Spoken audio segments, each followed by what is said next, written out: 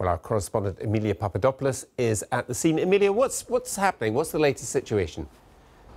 Well, Gavin, this is essentially has gone on for more than 48 hours, and this police cordon is now 300 metres long, blocking off all the surrounding area. As you mentioned, there 80 residents have been evacuated. We've been told by Ealing Council that elderly and vulnerable people were moved into B&Bs last night, and other residents have made their own arrangements for accommodation. Now, the police were initially called here in the early hours of Friday morning. If you look just behind me, the house in question is just over this roundabout and to the left on a street that we believe is Lancaster Road. There are two armed police vehicles and armed officers that are continuing to patrol the area. Now, last night we saw a second night of negotiations, and police initially came here because there were reports of a man with hazardous materials inside the property. We didn't know what those hazardous materials were, but we now know from the police that they believe these include large quantities of petrol and also combustible